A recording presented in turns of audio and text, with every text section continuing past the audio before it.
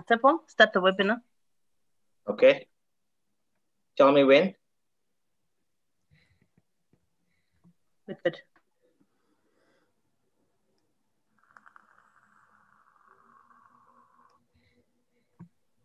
Good, Doctor. You can go ahead. Good evening, everyone, and welcome to this webinar brought to you by SADA this evening. I am Dr. Hira, and I will be your host for this evening. Thank you to one of our sponsors, Henry Schein, together with Eltion. Our webinar this evening will cover a topic which will be presented by Professor Dr. Angelo Troedhan. A few announcements before we proceed. Please refrain from using the raise hand function, but rather type your comments and questions in the Q&A tabs so that we may address them.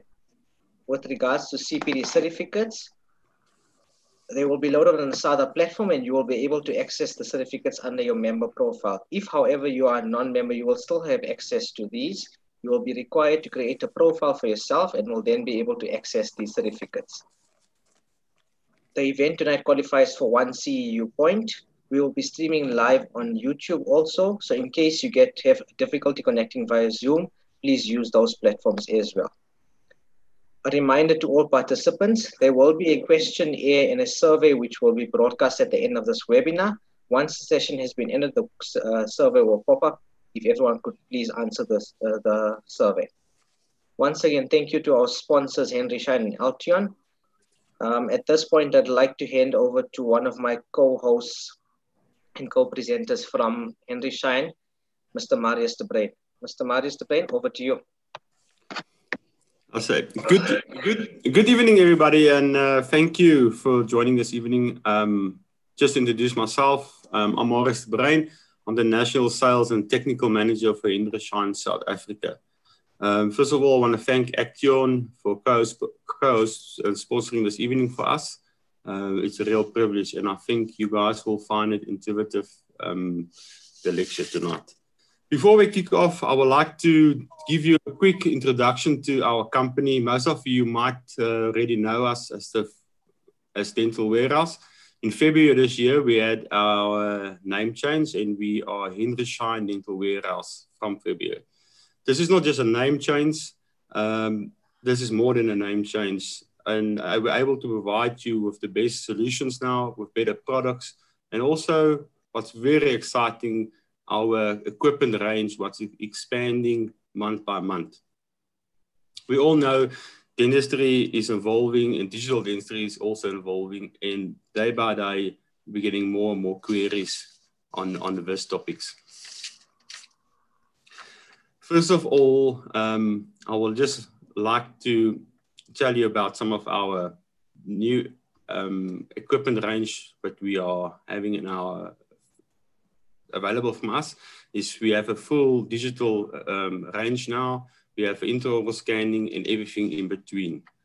And as you all know us and you have learned to trust us on our consumable business, you're more than welcome to give us a chance on our equipment business. And we just want to say thank you for all the customers already supporting us. And we are looking forward to supporting the others as well. And now our Julian will assist us with some product information as well from Eltion. Thank you. So thank you, Marius. So just let me introduce myself. So good evening first, everybody.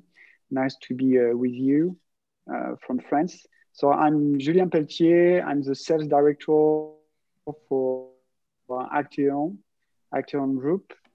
I would like first to thank SADA for the invitation, and thanks as well Henry Schein for the local partnership we have as a distributor of our brand in South Africa. So just to let you understand who we are, Eltion is a company existing since more than 40 years now. I would say 50 years. We are a bit more well known in South Africa under the name of Satelec, as we manufacture a big range of products. We have equipment range, imaging range, and a pharma range. In the equipment range, we have all the ultrasound generator that you find in your chair, and as well the Piezotome-surgery system that Angelo will introduce little bit, probably, because we will see some cases with piezo-surgeries application. And we have, as well, Marius told us, imaging range really wide with some product like this one. You see on the back, which is a prime system, 3D, 2D system existing as well in SEF system, really small and really easy to install and to use. So I will be happy that you contact Marius to get more information about this product that is newly on the market now in South Africa. And we were performing some installation with a happy customer. And as Marius told as well, we have a wide range of radio and intraoral system with sensor, scanner, camera, all available in South Africa through Overseen. And I will be really happy that Marius contacts you, or you contact Marius to get more information about this product. So after this brief introduction about Acteon, I will let Dr. Privesh introduce Professor Angelo Troedhan, who will do a presentation of CBCT. So thank you and enjoy this presentation.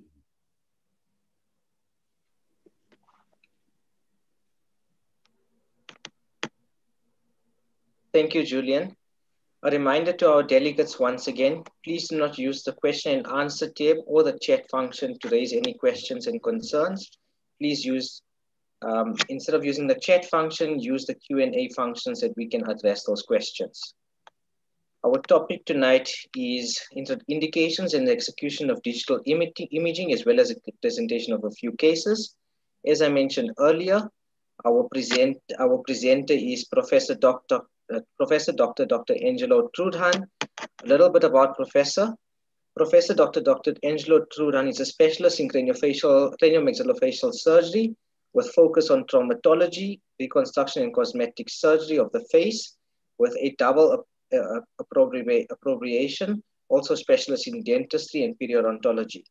His scientific focus in the past was laser research. Since 2005, he developed patented piezoelectric surgical tools and minimally invasive surgical procedures, and published numerous experimental results in randomized clinical studies regarding ultrasonic surgical devices and surgical protocols, as well as implant systems in the international peer-reviewed journals.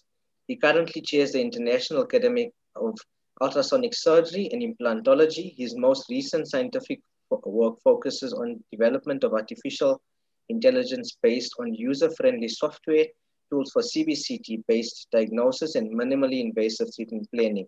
He is also a permanent member of the International Biomaterial Experts Group in Switzerland and co-editor of several peer-reviewed journals. With that, I'd like to introduce you to our speaker, Professor Dr. Angelo Troedhan. Professor, over to you. So, hello and a warm welcome from Austria to South Africa.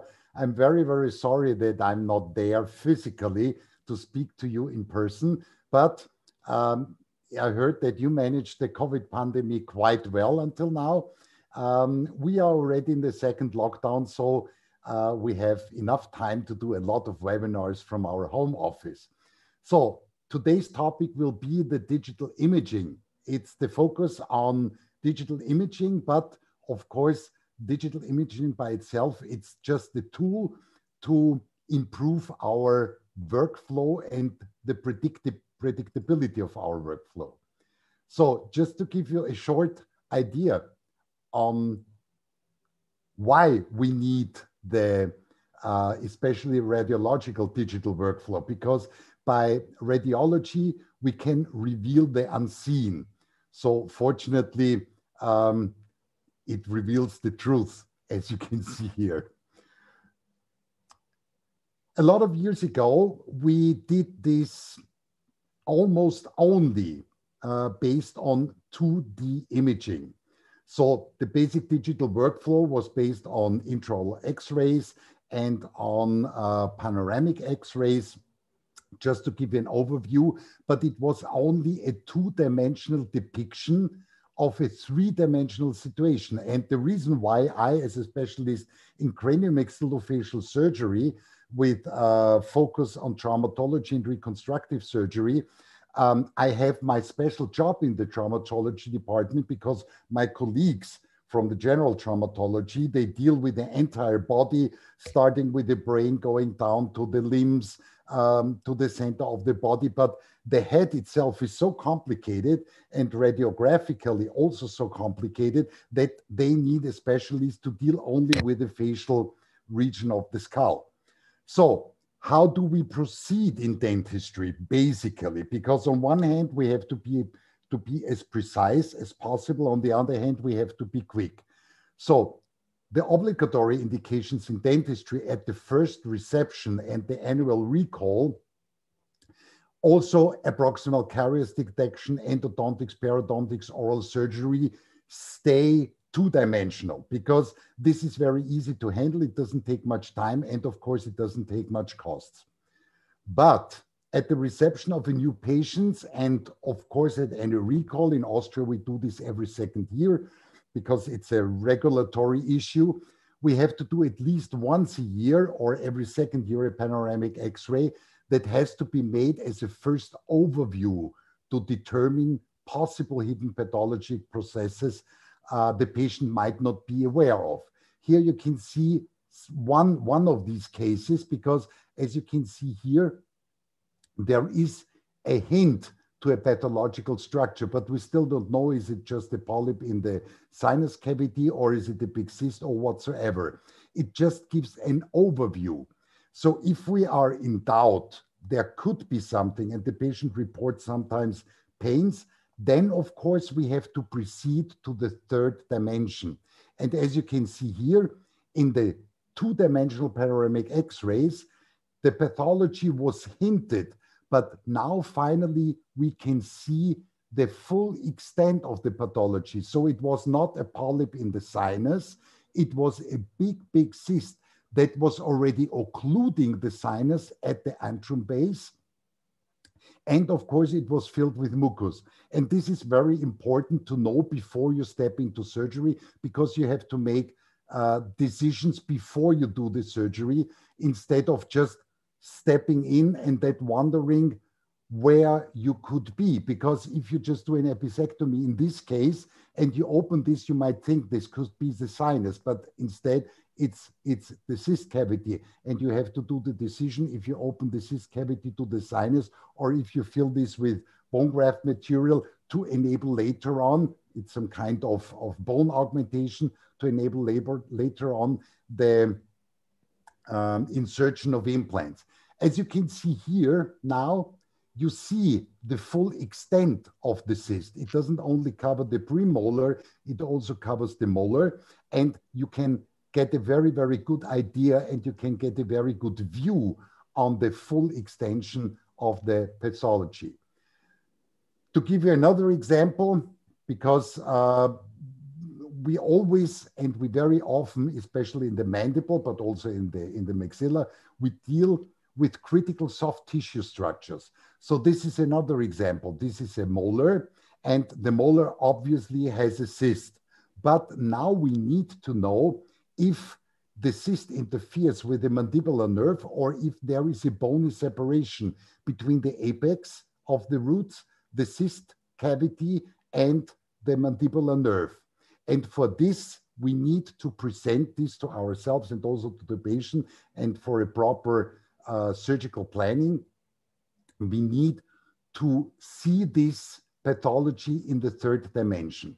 So here you can see some different views on the situation in different bone filters, so that you can get a much better idea how the clinical situation will be. And in this case, of course, we have to depict the mandibular nerve, which can be drawn by very simple to use tools inside the software that is provided with the X-Mind Trio CBCT, so that you can do a proper planning and that you don't get, let's say, caught in the act if you're in the middle of the surgery and suddenly you might not know where you are and what you do. So this is why we speak about the so-called digital workflow, because in some 50 years, or let's say even some 30 years ago, radiography was still based on photography. You had to develop the X-film X-ray, but now everything is done digital. So this means you can do it chairside. So when we speak about pure dental diagnostics, then of course we need to detect caries, to give us an overview of the state of the patient on one hand, and on the other hand, to the treatment needs, to what extent you will have to do the preparation. This we can do with an intraoral camera that is also digitally acquired, digital imaging. With special substances, you can reveal caries much better, so that you perfectly know before you start the preparation to which extent you will have to do the preparation. And what is even more important, especially for the legal situation of documentation, you can store these pictures on your hard disk, and even after 20 or 30 years, if you didn't have a crash of your computer or of your server, then of course you can still look back and have a clear view on what the diagnosis was. Because when you treat the patient for a long time, when you serve your patients for a long time, sometimes, or the longer you work, the more the questions will arise. Oh, but was this necessary back some 20 years ago? Or when did you do this filling? And then you can just go to your server, you open the file of the patient, you go back, you see the image, and you can prove the patient what the need was at that time. So digital workflow and caries therapy, of course, is intraoral camera. And of course, it's also digital imaging with an intraoral camera. You can have a view on proximal sites, which are almost impossible to achieve with your own eye, with your unaided eye, or also with a mirror.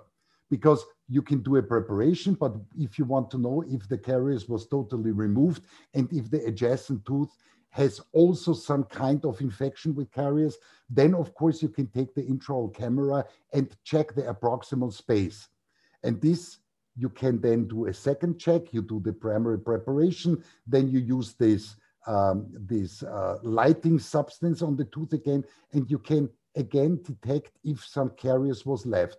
If you remove then this layer, you find out, okay, now the tooth is caries free, and you can proceed with the proper filling therapy.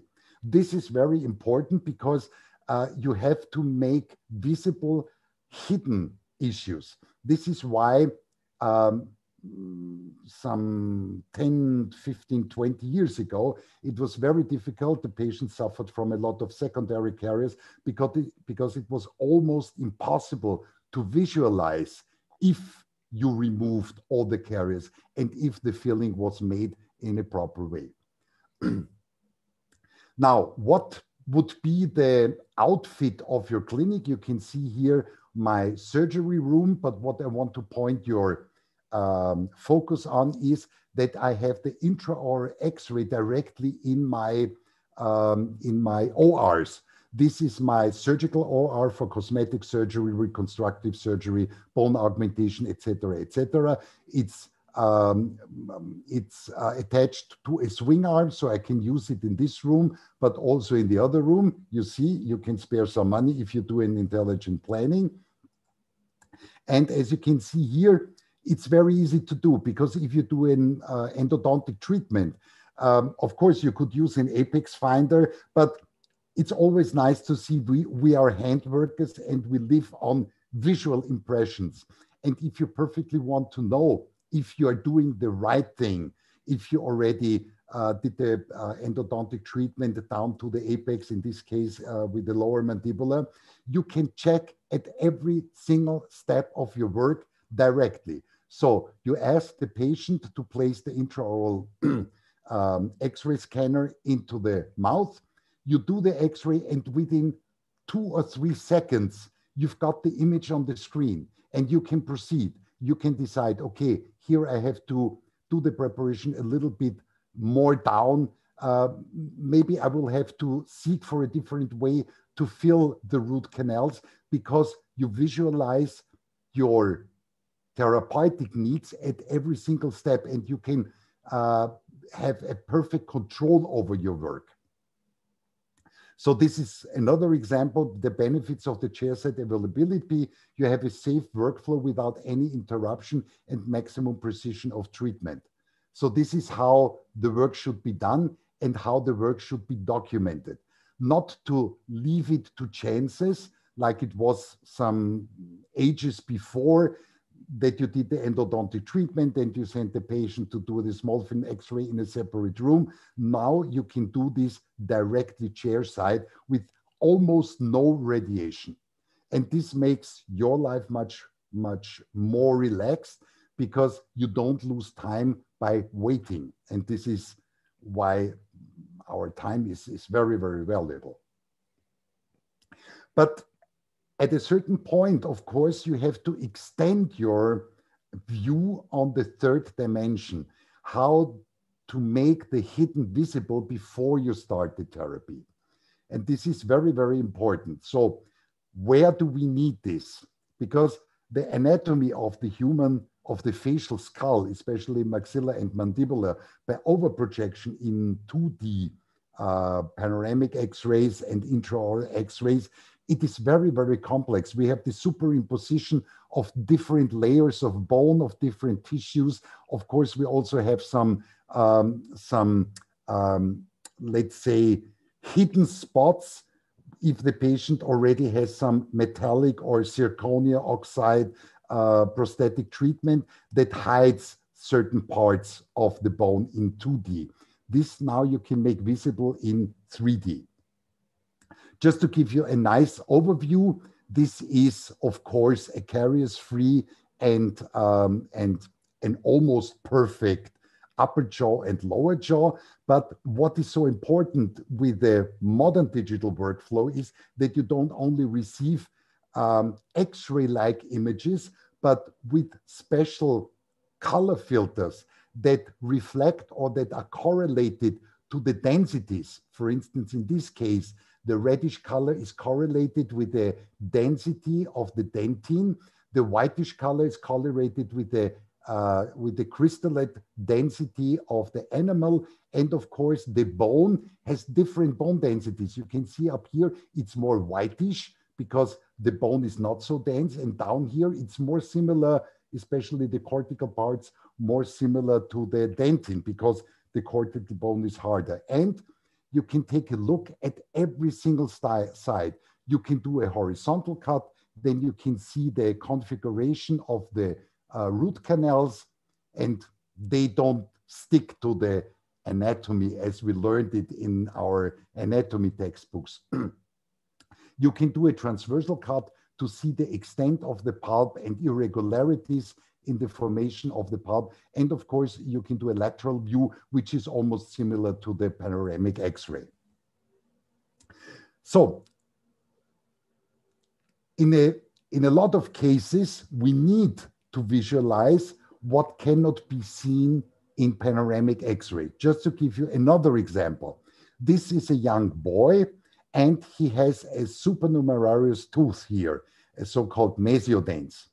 And of course, some of the permanent teeth that are developing are stopped by this mesiodens, but you have to visualize, because before you start to remove this mesiodens, of course, you perfectly have to know how to access and from which side to access, not to hurt any of the vital structures of the surrounding teeth that you want to reveal in the course of time, because surgery should be done in a way that you don't harm the surrounding tissues. This can be done very perfectly with piezotomes, but still you have to know what is the perfect approach to remove these mesiodens. Then, of course, when we speak about impacted third molars, of course, most of the impacted third molars are, let's say, without symptoms, but even if they are without symptoms and the patient doesn't feel anything or doesn't feel pain, Sometimes it happens that you have a coronary cyst that with the time starts to extend. And sometimes it's very difficult to see this even in a panoramic X-ray. So if you have the doubt there could be something, if you see some shadows in the panoramic X-ray, then of course the next step will always be to do a CBCT scan, and you might then find out that you have a big coronary cyst like this. Prof, sorry to stop you there. Can I intervene for a second? Yes, please. We seem to have a problem in terms of the clarity of your slides. Is it possible for you to stop, to close your presentation and start sharing it again to see if we can improve the quality so that our delegates are able to see it in better quality? Okay, I will try. So we have been here. To our delegates, apologies for this technical glitch. We're trying to improve the quality. If you could give us a few minutes. Okay, so I will do this one. Now, how is the situation now? Is it better now? Prof, that's much better on my side. I'm just Okay. going to ask if any of the delegates who are watching, if anyone can confirm that for us, if they are now happier with the quality of the slides. From It's my clear, side, it looks doctor. all good. I think we can It's go. clear. Okay. Okay. Prof, you can continue. Perfect. So now this is another case where, of course, the patient reported some problems with his impacted third molar. And as you can see already, just imagine this would be a panoramic X-ray. You see an overprojection of the apex of the impacted third molar with the mandibular nerve.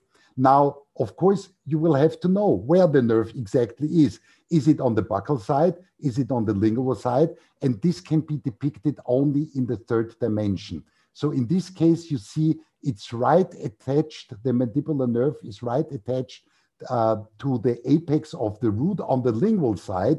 And this is then how you have to plan your surgery to remove the tooth without hurting the mandibular nerve. And this is where you can't do without CBCT technology anymore. So why is it like that? Because we know the panoramic X-ray diagnosis only shows a two-dimensional overlay picture. This is some kind of stay-at-home message because we all stay at home in a complex three-dimensional anatomy. The CBCT diagnosis reveals pathologies unseen in panoramic X-rays, especially when it comes to the diagnosis of the anatomic position of nerves, vessels, and membranes. And of course, CBCT allows bone quality determination, precise surgical planning, and digital workflow from planning up to prosthetic treatment. So this is just a short overview of the technology, 2 dimensions and 3 dimensions. When I planned my clinic, of course, I had the 2-dimensional plan, but of course, it's much better to see how the structure will be, how the workflow will be when I see my future clinic in the 3rd dimension before I even start to build it. This is very important. It's very important also in endodontics because you can see here you have an apical granuloma, but you want to know why is this? So you do a CBCT scan and you see an additional canal, which is very uncommon for a lower premolar. And then you have the answer. So you can decide now, do you do an episectomy, do you extract the tooth, or do you do a revision of your endodontic treatment? Next step, sometimes cases look simple in panoramic X-rays because as you can see here, we have a periodontal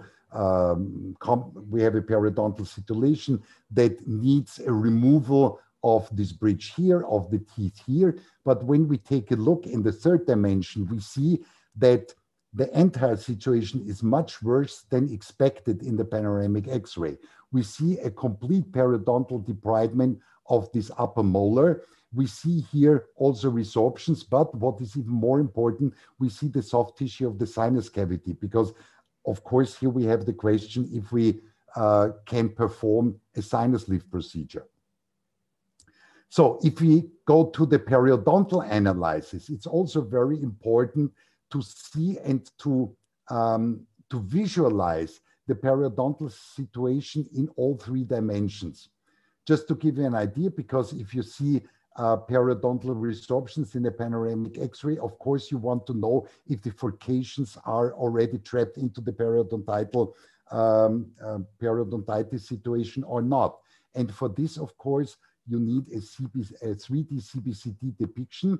And as you can see here now, you can move this forward, backward. You can take a look at all sides. You can inspect the furcation, and even before you start your therapy, you will know what you can do. I just want to point your focus now on the furcation defect here in the backside of the molar.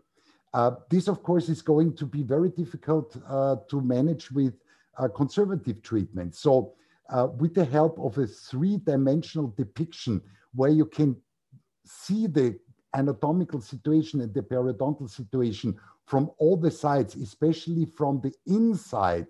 You cannot crawl in your patient and take a look from the inside, but you see here, if you inspect this, this is already periodontitis in the furcation. So either you know that you might have to extract the tooth, or you may choose to do a surgical approach instead of only a conservative periodontal treatment approach. And this you can only do and satisfactorily do with the least risk of failure of the therapy if you know the situation before you start the treatment. So once again, full visualization of periodontal defects, also very important if you plan extraction therapy and implant insertion. And then, of course, we get to the routine diagnosis, because the routine diagnosis is what we have to do every day on our patient, because they come, maybe they have no problems, but they want to know what could be wrong with them. And so once again, if you already know from the history of the patient that there are some, let's say, pathologies known, in this case, the impacted third molar. Of course, you want to know how the impacted third molar is localized, and maybe the patient has got problems with this impacted third molar.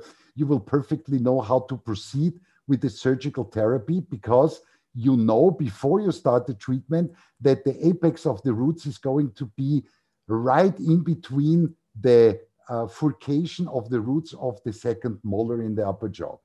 If you don't know this before, maybe the whole surgery is going to be a disaster. Another issue, of course, from the panoramic X-ray, you will always know that this tooth has to be extracted. But if you do a 3D, a CBCT, and you turn around the picture to all sides, you see that we already have an open antral fistula caused by the periodontal disease. And you perfectly know what you have to expect and what you have to do to perform the correct treatment. This video is unfortunately a little bit distorted, so I will stop this and we can proceed. Also, we can do a diagnosis of TMJ disorders. Until now, you always had to send the patient to the CAT scan or even to a nuclear resonance tomography.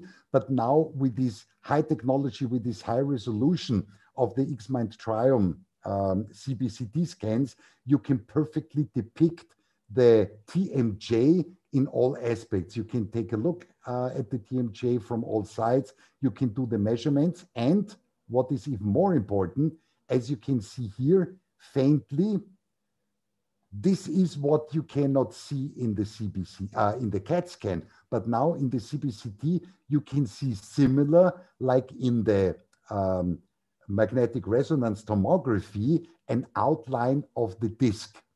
And this is then one of the most important parts in TMJ diagnosis and, of course, in correct treatment planning. So when we get to the planning of implants and guided surgery, nowadays, some 10, 15 years ago, I was still stating that a good surgeon should always be able to do a good implant surgery and guided bone surgery without three-dimensional planning before. But nowadays, this has changed completely, because as you can see in this case, especially in the empty jaw, in the edentulous upper and lower jaw, sometimes it's quite difficult to navigate. And of course, all our therapies should be precisely driven by the result, which is the prosthetic result, and not like in Germany. It happens from time to time that the work, the entire work is split up between different specialties and subspecialties, like the oral surgeon, the craniomaxillofacial surgeon does the bone augmentation, the oral surgeon then inserts the implants, not knowing what the prosthetic outcome should be. And this is one of the most important aspects, that you do a reverse engineering. That means you have to know before you start the therapy how the prosthetic treatment should look like. And then according to the prosthetic treatment, you can start to insert your virtual implants in the 3D planning software. It's the AIS 3D app, in the correct places to achieve the best possible result. And this is the most important part. In the most advanced CBCT technology, you will be able to see the bone density. For the first time in history of 3D workflow and 3D diagnosis, you will be able to check the individual patient's bone quality, the biomechanical bone quality. So just to give you a hint, whatever looks very green is more dense bone. What is red is below a certain Hounsfield value, and this gives you an idea about poor bone quality. Because especially in these cases, it's always the question: can I do immediate loading or not? Because the patients by Dr. Google always get the information: new teeth in 1 hour. You can do everything. You can place 2 implants and then do a 12-piece bridge on top of 2 implants, all on 2, all on 4, all on 6, or whatsoever. Of course, in some cases, this will be possible. In most of the cases, it won't be possible because of the bone quality. Just imagine if you just place here only 2 or 4 implants, and the bone over the implants has to take the load, a very, very high load, which is about 300 kilogram per square centimeters. Of course, the bone is the weakest part in the entire story. So of course, only by the bone density measurements, you will be able to decide how many implants the patient will need for a sustainable long-term success of your implant therapy. Then, of course, you can construct the surgical guides based on the CBCT, again, with bone density measurement, in this case, in the mandible.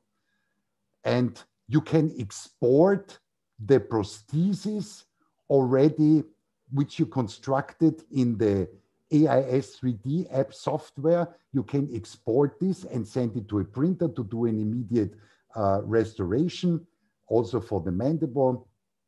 And then you can place this onto the CBCT image, check for the consistency, check for the cosmetics, adjust the cosmetics, adjust teeth lengths, etc., for a perfect planning.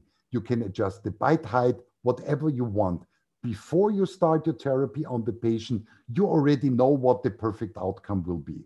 And this is the very, very nice part, because you don't have to take chances anymore. Before you start the work, you already know the outcome. This is then the final result. Of course, the checkup x-rays you can do in 2D, because it's just to give you the a view on the implants that were inserted. This is then the 3-dimensional representation. The implants are, of course, perfectly placed exactly at the spots where they should be placed, and also where the bone quality is the best. And this is another example. This is a situation after the extraction of 2 molars, which were periodontally compromised. Of course, you see a big defect here. And now the question is, do I wait until I can insert the implants, maybe for half a year? Because such big defects, they need more time than 3 months to heal. But since the outer, the lingual and the buccal bone plate are highly compact, and they are not compromised, or they were not compromised by the periodontal disease, Now you can choose an implant with a wider diameter so that the implant gains its primary stability in the compact bone. And as you can see here, you see everything is green. This is light green. This is a little bit less green, but in this case, no immediate loading, of course, but it's not a problem to do a delayed implant insertion, a short delayed implant insertion, maybe some 6 or 8 weeks after the extraction of the teeth, instead of waiting for half year or 9 months until you then into a shrunken bone, into a resort bone, as a compromise, some low diameter implants. So precise bone densitometry, this is another issue. We published this already back in 2019 because we wanted to investigate if the bone density and the prediction of the implant stability is also applicable to situations where you did an augmentation with bone graft materials, because until now, all the publications you might have read, they just deal with native bone, but we wanted to know how is the biomechanical stability in case we insert implants into augmented bone. In this case, with the sinus lift, we did this with the intralift technology my research team developed. It's a transcrestal approach, minimal invasive, and highly effective. Here you can see a clinical case, and this is how it looks when you fill the sinus cavity with the intralift through a single transcrestal approach of only 2.8 millimeters width. So that means by hydrodynamic forces, by the piezotome cavitation effect, you're able to detach the sinus membrane from the entire sinus floor and then immediately fill the cavity, the subantral scaffold with bone graft material. This we did with different bone graft materials, and then we checked the insertion torque value, the primary stability of the implants with these different bone materials. Here you can see the calibrated Hounsfield values with a very dense bone graft material. You can see all light green. This is the best sign that you can do immediate loading in this case. When you compare this, for instance, to the same molar, let's say to a similar molar site with only autologous bone, you can see only by the coloration here, of course, you've got also the precise numbers. You see here, everything is red. That means, of course, you will have to wait for 4 or 5 months until you can load the implants, or you will need some bone condensation to improve the bone quality in the native bone. And this is a new information that you were not able to receive before you started your therapy, your implant therapy, because you just to experience by the thought moment, but just by the feeling with your hands. Now, before you start the therapy, you can tell the patient, your bone is not dense enough, immediate loading is not impossible, and your bone is in such a bad condition that instead of waiting only for 3 months, we might have to wait for 4 months or 5 months, and we cannot right away drill into the bone, but we have to do some bone condensation measures. This gives the patient a much higher trust in your competency as oral surgeon. Here you can see the results, but these I will skip because they were definitely correlated with the bone graft material. Here you see some depiction of the different bone materials we used. Highly greenish means very high bone density, and it was definitely correlated with the insertion torque value as the most reliable measurement for primary stability of implants. And here you can see the different bone graft materials. And the correlation between the Hounsfield values and the ITV values we measured during the implant insertion were significant. So that means, as a final conclusion, the CBCT bone densitometry is the first reliable instrument to determine the bone quality, the individual bone quality of every single part of your patient's maxilla and mandibular, to determine the bone quality for the proper implant planning. And this is now proven, and it's general knowledge.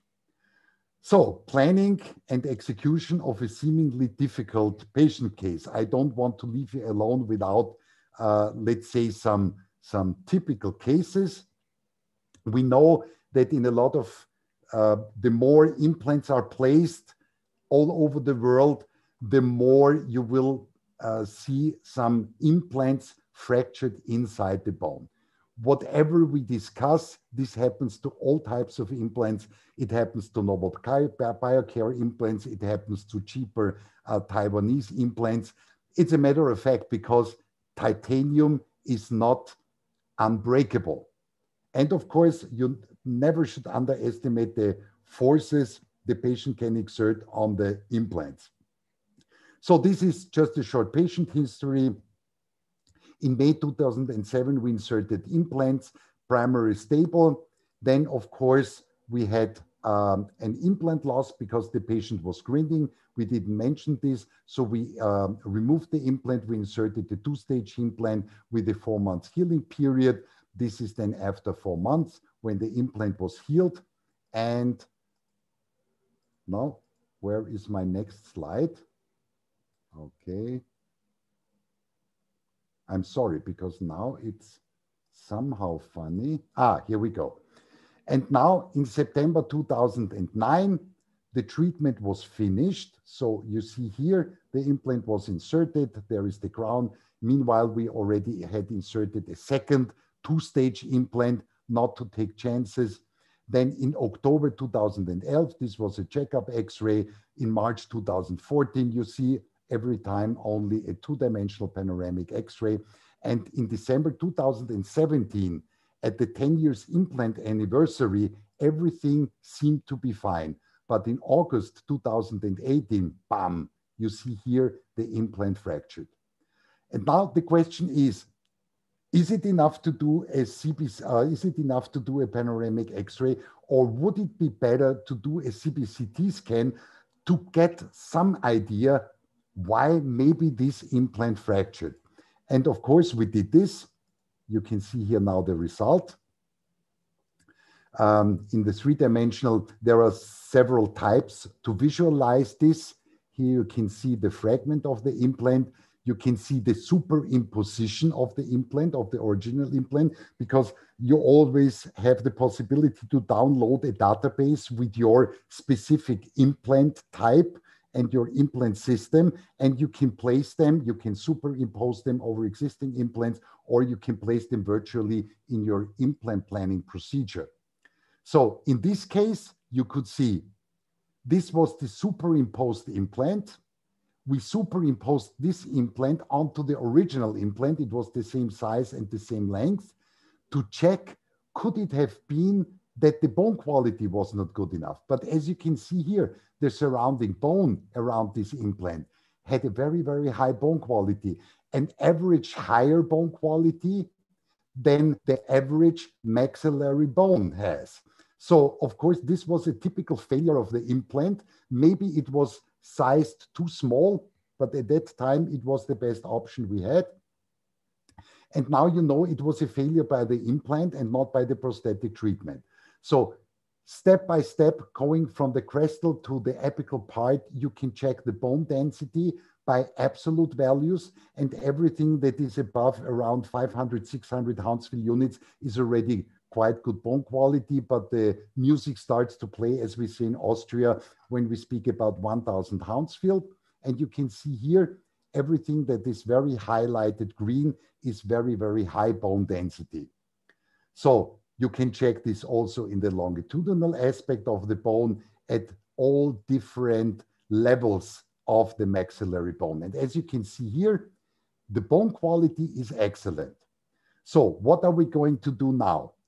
The old-fashioned protocol would have been bone devastating because you just had to remove the implant. I give you some of the examples how it was done before: grinding away the bone, destroying the bone, getting out the implant, then doing some funny bone augmentation procedures, and then after maybe 1 year, you were able to insert the next implant. Of course, we don't do this anymore because the new gold standard in oral surgery is the piezotome-surgery. And in this case, we call it the piezotome ridge preservation. Just to give you a short overview, what tips we use here, it's the so-called ligament cutters. They are osteotomes that are used also for atraumatic tooth removal. But in this case, of course, since the implant was also integrated, or the fractured part was also integrated, we used it as osteotomes to remove the implant without bone loss. Here you can see the surgical site. Of course, meanwhile, after the fracture of the implant, since the site was not infected, the soft tissue overgrew the site. So we did a minimal crest of flap, and as you can see here, this is the fractured part of the implant, and the surrounding bone also by the looks very nice. And we already know from the CBCT bone densitometry that the bone quality is very good. So what do? We use these osteotomes, these very, very fine osteotomes, to cut the implant without losing the surrounding bone. Of course, this was a threaded implant. You will see the result then later on, but you're not destroying the bone, and especially not this most valuable buccal bone lamella. Just imagine if you just use rotary instruments to remove this implant here, you would have to grind away this entire buccal bone lamella and do some bone augmentation. So the first time you could think of inserting a new implant would be after about, let's say, 9 months up to 1 year. In this case, of course, the plan was not only to remove the implant, but simultaneously insert an implant with a wider diameter, also to cope with a possible fracture in the future. But to fulfill this task, the absolute must was not to remove any single gram of bone. So you just move around the implant with the different angulated tips until the implant is completely liberated, and then you don't need all the time to go down to the apex of the implant, because at a certain point you will be able to start to unscrew the implant easily. You can see now this perfect prepared site. It's almost perfect to receive an implant directly, and actually this is what we did. And this is now where you can see how the implant was removed. And this is not only interesting as a case, but you can see now how it looks when an implant is fully osseointegrated. So what you can see here is a very, very dense bone, and all these red structures here, these are the blood vessels. So you can see the bone around an implant is highly vascularized. But of course, since the implant was heavily threaded with a very aggressive threading for high primary stability, of course, unfortunately, we had to remove the bone because there is no way to get an angulated osteotomy. So if the threads of your implant are not as pronounced as in this implant system, then of course, the removal of bone within the threads will be less. But I want to point your attention to the precision. And of course, since the tips are made of a high quality material, of course, we tried to lose as little as possible bone, and this is why we also cut somehow the threads of the implant. So this is the situation how you remove an implant with burrs, because you remove the bone and inside the bone is the implant. In this case, the removal was so precise and it was round, exactly the outer diameter of the threads of the implant. So it was possible without any further preparation with a drill. We just took an implant with a wider diameter, approximately it was about 0.5 millimeter wider than the original implant, and inserted it directly primary stable.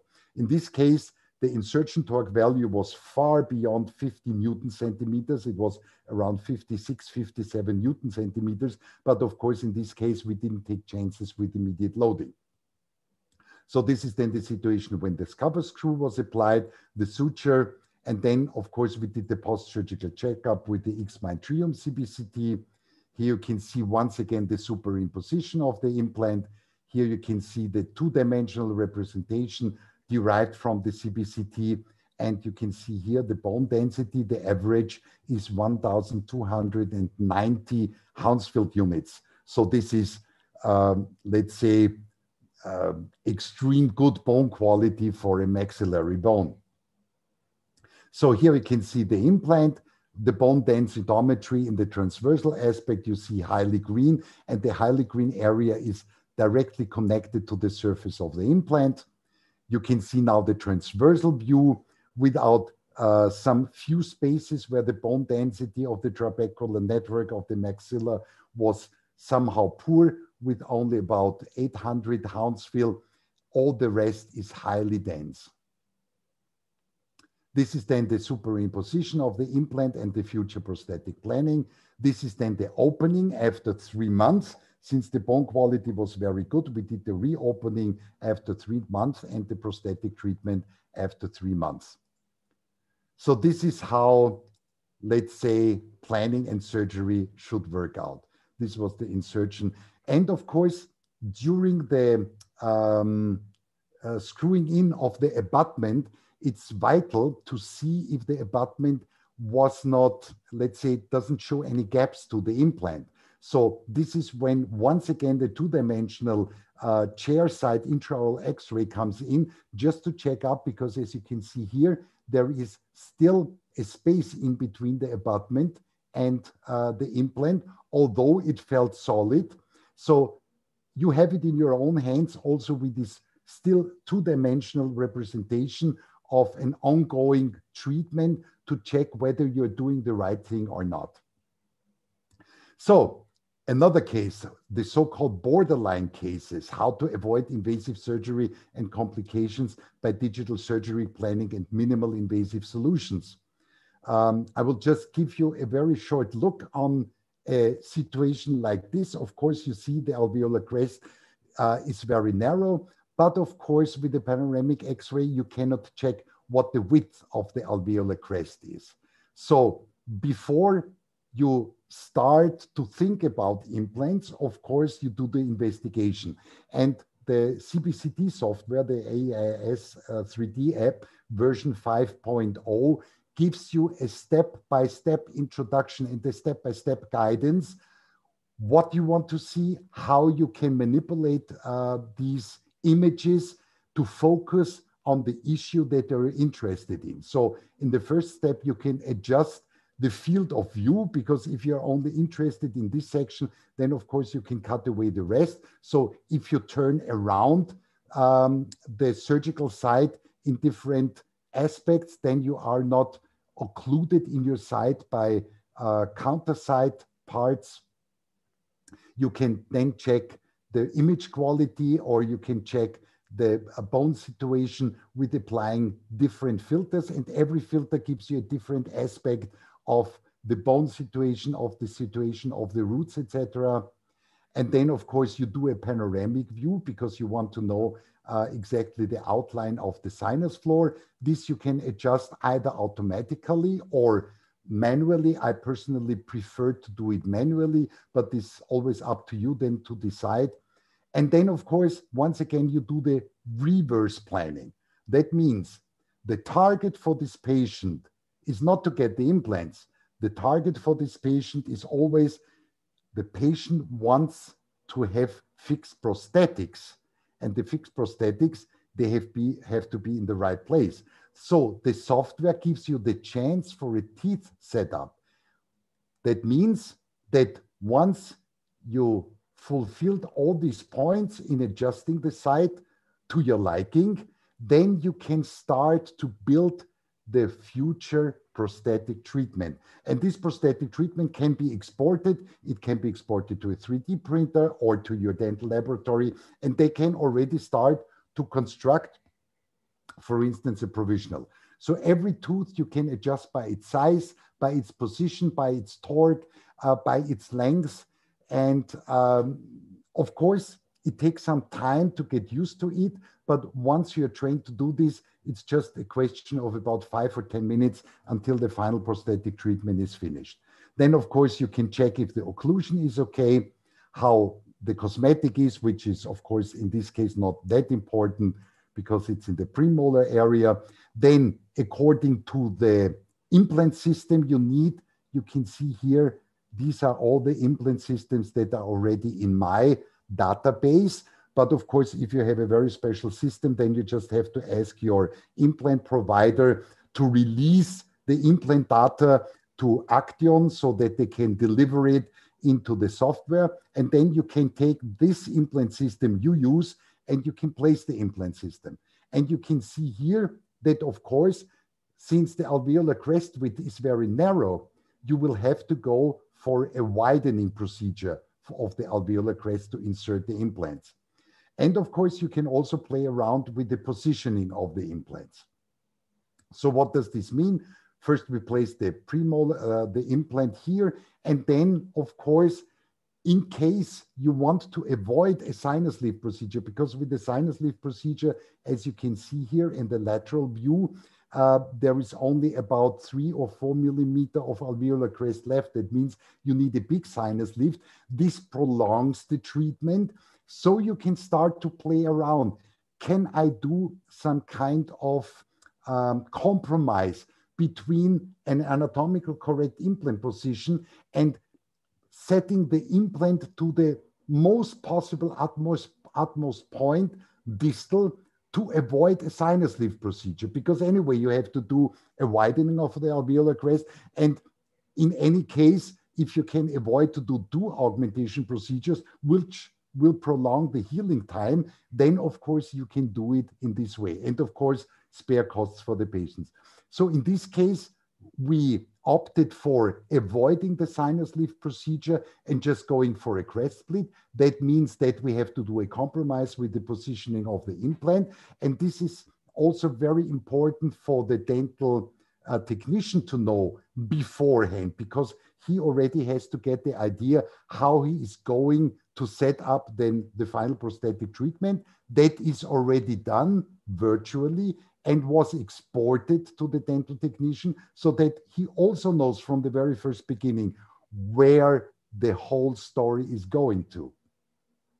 So these are now the 2 implants in different views, 3-dimensional view. Here you can see once again, the bone density. But of course, now you will have to know what is the extent of bone augmentation you will have to do. So for this, we do also the surgical planning virtually. You can see here, this is the alveolar crest, which we have to augment. This is the superimposition of the implants. This is the superimposition of the future prosthetic treatment. And this tells you, where do I need additional bone? You can export this and as a STL template and send this to your dental technician. But what you can do also is you can do the surgery already on the virtual CBCT image of the patient. You can do a superimposition. Once again, you re-import the STL file that you exported to the dental technician to view what is your need of augmentation, and you can start to construct your crest splitting procedure. This is what we did in this case. So what we decided to do is, instead of doing autologous bone block augmentation, we opted for another surgical procedure with the piezotome that my research group developed. It's the so-called crest split procedure. And with this virtual planning, you exactly know the extent. How far do you have to distract the alveolar crest to have a firm reception base in the bone for the future implants? And of course, you know the angulation, not only for prosthetic treatment, but also for surgical treatment. Nowadays, it's highly important to know what should the surgical result be even before you start the surgery. And since you can see this in 3 dimensions, you will be able much easier to execute this side. Here you can see in the software, these are the exported STL files. This is the template for the surgery. And of course, you can always do the superimposition. But how do we proceed now in reality? You can see once again, we can see this in all 3 dimensions. And here you can see the surgical template. This is what we have to do when we do the crest split. Surgical execution. This is the crest split surgical procedure we developed in cooperation with Action. You see the very, very slim alveolar crest. It's between 1.2 and 2 millimeter wide. You just do a very, very small booklet flap on top of the alveolar crest, not to detach the periosteum from the bone. And why is especially piezotomes the new gold standard in the year 2020? Because there is so much behind the piezotome, but unfortunately, since I'm limited in time for today, I cannot give you all the details. But as a scientific base, and we published this back in 2017 in the International Journal of Oral and Craniofacial Science, a systematic review and meta-analysis of all publications between 2006 and 2016.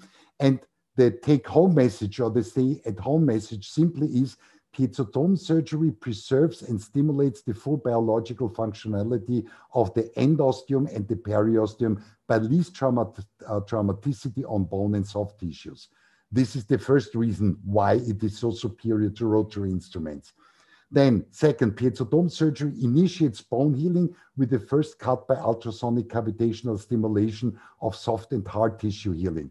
The answer is also very simple. And maybe I will have the chance, once I come down to South Africa again, we will have a special piezotome-surgical workshop where you can also work with the piezotome with your own hands on specimens.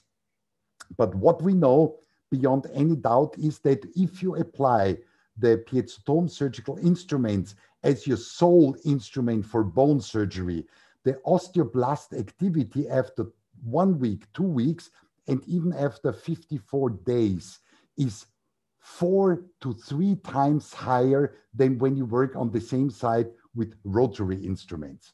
And of course, the introduction of ultrasonic waves into hard and soft tissue initiates the vascular endothelial growth factor, so you have a much faster vascularization. And this is the secret why piezotome surgery is so superior to rotary instruments.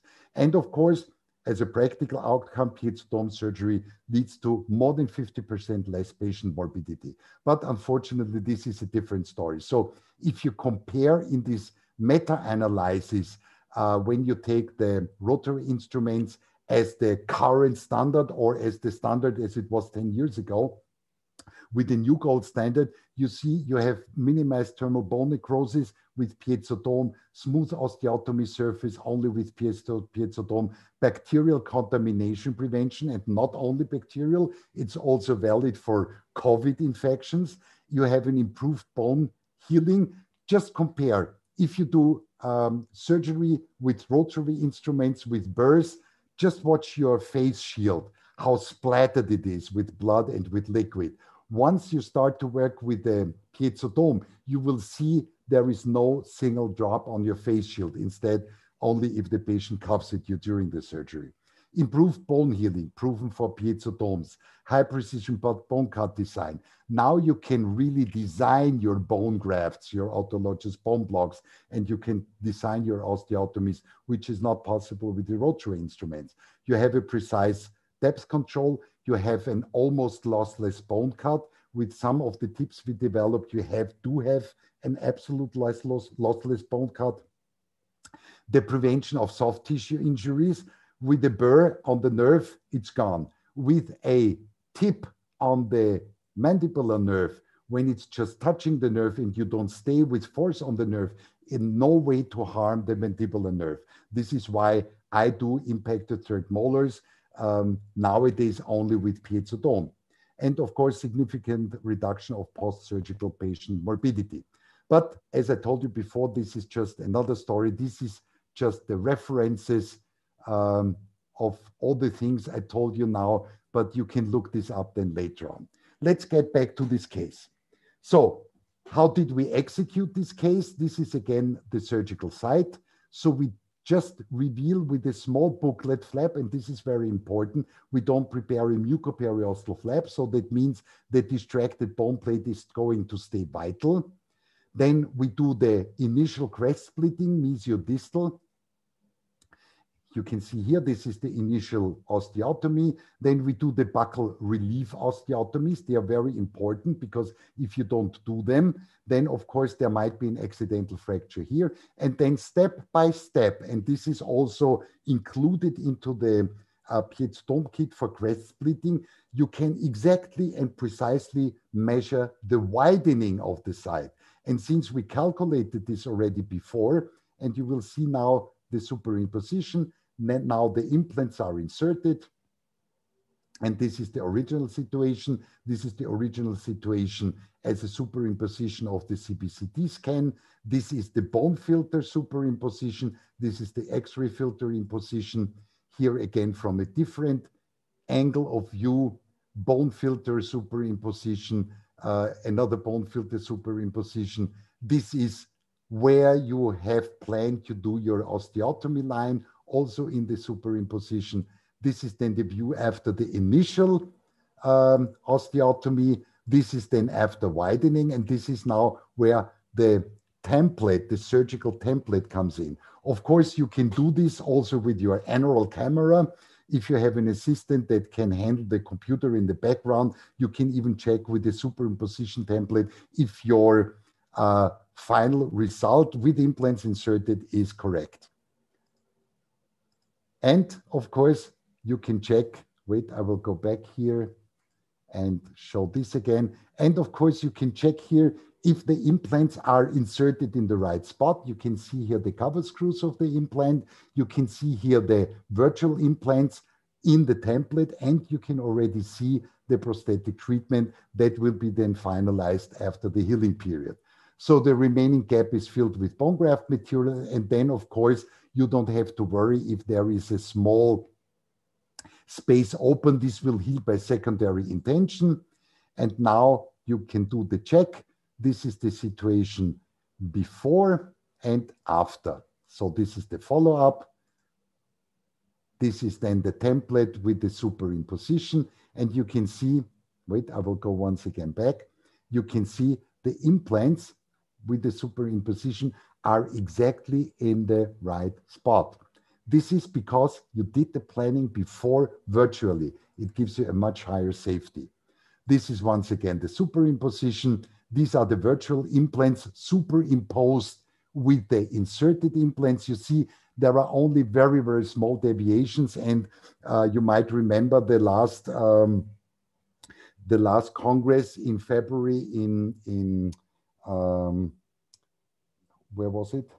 It was in, well, anyway, we have some slight discrepancies between when we start to construct surgical guides. It's not always precise on the 1/10 of a millimeter, but this is precise on, let's say, 0.5 millimeters.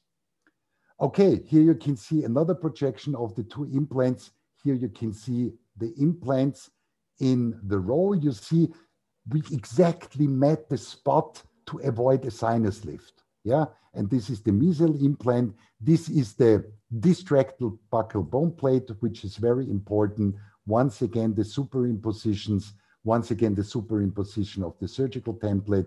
Here now, the virtual insertion of the implant, and you can see the buccal bone lamella and the palatal bone lamella, high bone density. But since this was done immediately after the surgery, of course, in the adjacent areas, of course, the bone is not dense because it still has to heal. But what is so important is that we know that the bone density on the outside of the implant, on the surface of the implant in contact with the bone, is reliable. And here you can see this is almost a 100 match. This is the superimposition of the template with the real implant inside. Here we've got a slight deviation, but since this is highly magnified, it's about 0.5 millimeter, which is quite satisfactory. Once again, the superimposition of the surgical template, just to see that we exactly met the planned outcome. Okay, so this is then the final result in different bone filters. Once again, you can play around this to visualize the threads of the implant, bone density, etc., etc.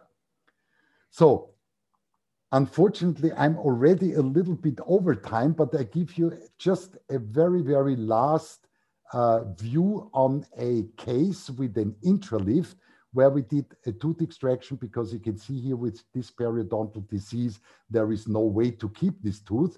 But with the intralift, you're able to extract the tooth and then do the intralift simultaneously. Once again, we want to check the periodontal situation and the bone situation in the three-dimensional X-ray. And once you see the periodontal defect and the bone defect on the base of the apex of this tooth, then you know there is no way, even with the best periodontal surgical therapy, to save this tooth. So of course we have to do an extraction. So in this case, we extracted the tooth and precisely on the spot, which we already calculated before we even extracted the tooth, where the bone was very thin, we did the intralift. And the nice thing with intralift is it's always precisely on the spot where you want to do it. And it's always going to the palatal side and to the buccal side, exactly where you want to place your implant later on. This is the view on the other side of the patient, where she already received the intralift and the implants some 8 or 9 years ago. But of course, we simultaneously did an augmentation of the alveolar crest. This is then the situation after the surgery. And you can play around once again with the software, because this is where the, let's say, the field of view cutting tool comes into the game, because I don't want to see the zygomatic alveolar crest here. I just want to see the volume and the outline of the sinus lift. So you just virtually cut away the zygoma here and take a look inside. How does your sinus lift configuration look like? And this is so beautiful, because it gives you the safety to know that your sinus lift was fully controlled and fully satisfactory and successful. Of course, there was no way to do a simultaneous implant insertion. So we went then for a secondary stage implant planning after about 6 months. You can see here, once again, we insert the implants virtually and we do the bone densitometry. And, oops, let me check. Okay. And this is our research team. This is Professor Marcel Wainwright, that's Andreas Kurek, and that's me. And this is our research group. So unfortunately, I have to admit that something happened with my presentation here, because unfortunately, I wanted to show you also the result, but somehow these slides were skipped. But let me finish then now with this case. And I will add then the final results, because I'm already a little bit over time, so no way to look it up now and to add them. But just trust me, this is how nowadays you should do a planning, how the digital workflow should be. Don't leave chances to your therapy. Always try to know before you start the therapy what will be every single step in your therapy. And this you can do with modern digital imaging, three-dimensional representation, and three-dimensional workflow, and export and communication with your dental technician. And if you're interested in a wider view of both Piezotome lectures and CBCT training courses, I invite you to copy or make a screenshot of my last slide. This is the homepage of our organization. The homepage will be refurbished by 4th of December, so you will have then direct access on our homepage to our videos. Meanwhile, you just click on this and then you click on the video section, video education section, and lecture education section. You will be redirected to our YouTube channel and to our OneDrive, where you can download all this lecture, also this lecture. And so I'm sorry that I extended my speech time for about 10 minutes. I thank you very much for listening to me. And now I will be glad to receive your questions.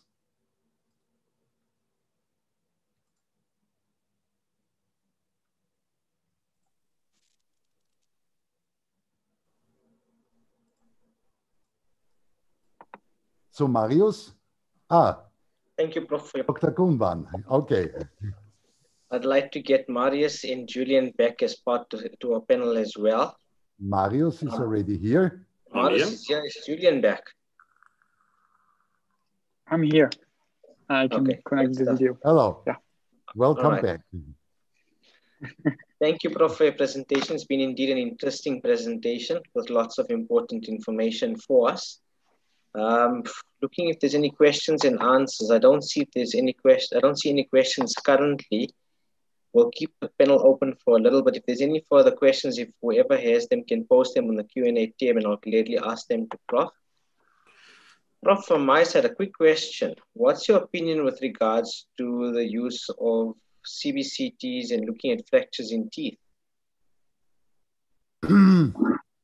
Let's put it that way. If you take a small field of view, and if you really have the highest possible resolution, and this is, as far as I know, only possible with the X-Mind Trium right now, because the finest resolution is 0.75 micrometers, then if there is already a slight gap in the dentin or in the animal, you will be able to see it, provided the patient really sits very, very still.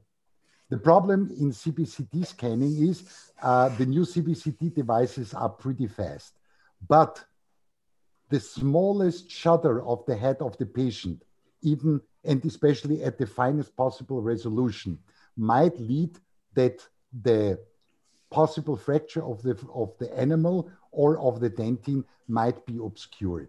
So we did a small series of checkups where we, let's say from the clinical situation, since we were able to look inside the cavity before we started the endodontic treatment, or if there was a fracture of the crown, we were able to see that there is a fracture. We sent the patient to do a highest possible resolution, small field of view X-ray, and in about 50% of the patients, it was possible to see the fracture clearly.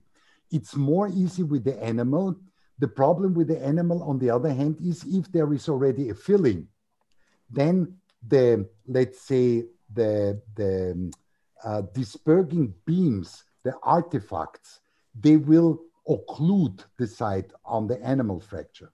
So once you have a filling, even if it's some kind radiolucent filling, then the chance to detect the fracture in the animal will be very, very small, unfortunately.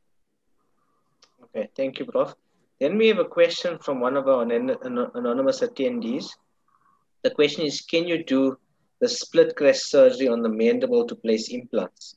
Oh, yes, yes, definitely. Actually, the main reason why we developed the crest split technology with the bone lossless bone cut was the narrow alveolar crest in the mandible, because mostly you will find patients that lost their second premolar in the mandible, then the first molar, then the premolars, and the rest from canine to canine is okay. The problem is that the patients then will wear a partial overdenture for quite a long time. And as we know, in the first approximately 6 to 12 weeks, we already lose about 25 to 30% of bone width. And then if this time is protruded, and if there is the load of the partial overdenture, you end up with, let's say, sometimes only 1 millimeter alveolar crest width. And it's always, let's say, the relation between the alveolar crest height and the width. The width is narrowing very, very fast. The height stays quite long. So provided you have at least 10 millimeter or 11 millimeter of alveolar crest height above the mandibular nerve, then it is when the crest split comes in. And to extend the possibility to do crest splits to very, very narrow alveolar crests of only 1 millimeter, we developed these tip set, because with these tips, you are able to cut bone lossless, and you can perform the entire procedure without raising a full thickness mucoperiosteal flap. So if this participant, you're welcome, visits our homepage and visits our video channel, he can see at least 3 or 4 cases, from the diagnosis to the therapy planning to the surgical execution, where we did this with a very, very narrow mandibular alveolar crest. The crest splitting in the maxilla is much easier, because the bone is more soft, the bone is more elastic. So in the maxilla with these crest splitter tips, the whole procedure might take about 10 minutes at all, plus implant insertion, plus stuffing some bone graft material. In the mandible, it's going to take about 10 to 15 minutes because the buccal relief osteotomy at the beginning and at the end of the mesiodistal osteotomy is somehow time consuming. But for this, you have to take some patience because you just have to imagine what would be the alternative. The alternative would be the Curie technique or autologous bone block transfer. What does this mean? You have to open a second site, and especially if it's in the lateral mandible, of course, you can harvest the bone only from the chin. With the long-term result, the patient will, for the rest of their life, maybe have some paresthesias here on the chin, or if you do the initial cut a little bit too high up, that you do an episectomy and you devitalize the lower front teeth, or you can have the lateral mandible on the contrary side. So this procedure, especially when done with rotary instruments, takes at least 15 to 20 minutes. Then you have to prepare the receptacle side. You have to screw the bone block. You cannot insert the implant simultaneously. So the whole project is going to take about 6 months minimum, in most of the cases about 9 months to 1 year. And it's not 100% safe because it happens a lot of times that you then want to insert the implant, you do the primary drill hole for the implant, you insert the implant, and suddenly the bone block pops off again because it's dead bone. It has no magic. It's just a dead bone block. It can also be a synthetic bone block. It will also integrate. And while it is also integrating, it's also losing volume. So instead, you do a more biological approach because what you do with the crest split is simply you cut the vital bone, which is very narrow, in 2 even more narrow vital bone parts. The buccal bone is still attached to the periosteum. That means it's living bone. The lingual part is living bone. So from the biological side, from the view of the bone, it's some kind of bigger extraction site. So it will heal spontaneously, but to keep the widening open, you insert most of the times the implant immediately because it's the door stopper to keep the widening open. And in between, you just place some bone graft material or autologous bone or whatever you decide to insert. You close. Mostly after 3 to 4 months, you can load the implants. The risk is about 90% lower. We published this, and this I will present. Well, anyway, this is presented also on our video learning channel. We published this this year in the Journal of Oral and Craniomaxillofacial Surgery, where we did a randomized clinical trial comparing autologous bone block augmentation with the crest splitting in the upper jaw and in the lower jaw. So if anyone is interested, he can send me an email and I can send the full text publication with all the photos because only if you have a membership to the Journal of Oral and Maxillofacial Surgery, you will be able to read the full text. So just send me an email and I will send you the full text. Okay, thanks, Prof. Then we have one more question. Yes. The question is from the same person that asked the previous question. Are these items referred to in the talk available in South Africa? Oh, this, unfortunately, I cannot answer.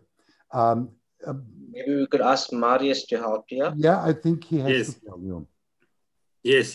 So all the items and all the equipment that was talked about in the lecture from the Cube to the CBCT are available from Overseen, South Africa. Okay, perfect. I don't see that I see that there's no further questions. So with that, I'd like to say thank you, Prof, for your interesting presentation. Once again, thank you to Dental Warehouse and to Troedhan for their sponsorship for tonight. With regards to some final announcements for the evening, please take note of the upcoming events. Our next upcoming event is from the 30th of November to the 3rd of December, which will be the Stronger Together Congress program with 4 evenings of international speakers and lucky draws to the value of 30,000. So keep a watch on your emails for those invites. A reminder again to all the delegates to complete the survey at the end of the session. With that, I'd like to declare tonight's session closed. And with thank you to everyone. Thank you, everyone. Thank you. Thank you. Thank you, everyone. Thank you. And many greetings down to South Africa. And I really hope that next year we will be back in person. How about you, Julian? I'm hope that this situation will be cleared up quickly. Yeah. And we'll have good time to go to South Africa. It was a real pleasure last time. Because I still remember we come again. I still remember the supermarket when we get the big Red Bull bottles. Yes. Thank you, everyone. Thank you, Mr. Troedhan. Thank you for sharing. Have an intercession. Have a good evening.